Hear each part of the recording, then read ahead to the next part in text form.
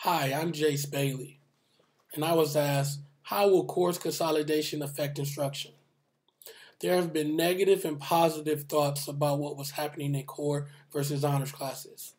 I've heard it all since I came to the district 6 years ago. And if you ask three different people today, you'll probably get three different answers. What the course consolidation does is it tears down the wall between the two groups.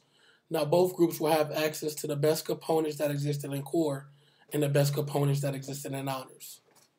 So you're asking me, how does this affect instruction?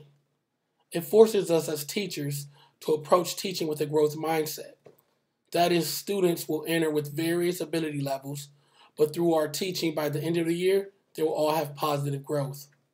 Some minds will be stretched to the max and show some great growth in their ability to solve certain kinds of problems where in the past they were weak.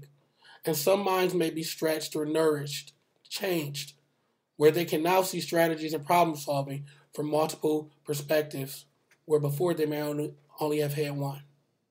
I know one thing, the rigor will be there for the students, and we have to find a way to differentiate so that the concept is accessible to every mind in that class.